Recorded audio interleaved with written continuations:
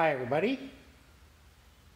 I have two alternators here, and each one is spec'd out for a 2004 Ford Explorer with a 4.0 liter V6 engine. Ford made a mid-year change to their electrical system for the Gen 3 Explorer, and part of that meant changing the alternator model that they used. In this case, this Explorer was built in January of 2004, and if I look at the alternator part numbers on ALLDATA, this is what it says. There are two different parts, each with the same base part number of 10346, and each with a cutoff date of December 4, 2003.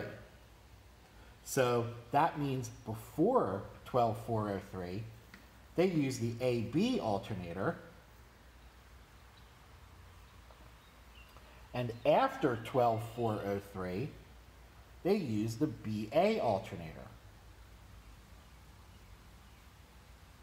Since my Explorer was built in January of 04, I should need the second part listed, which is the BA version.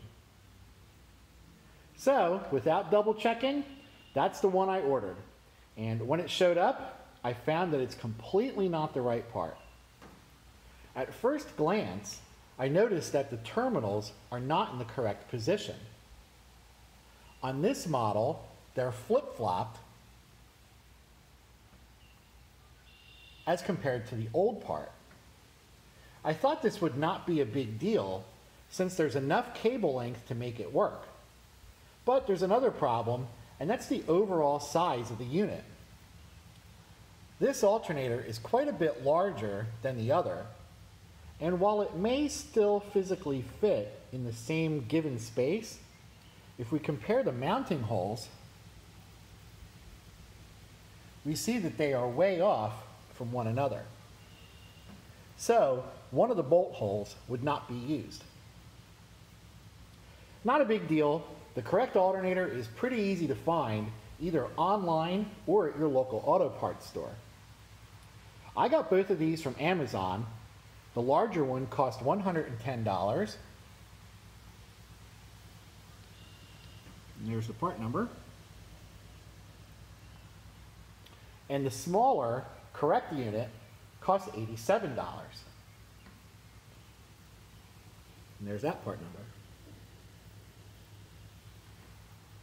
Both of them were way lower in price than what I could find locally for a new part.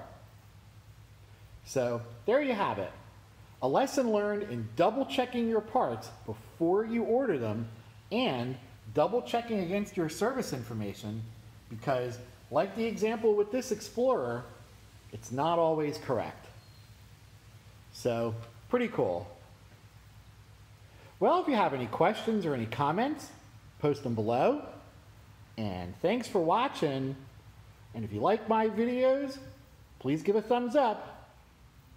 And please subscribe.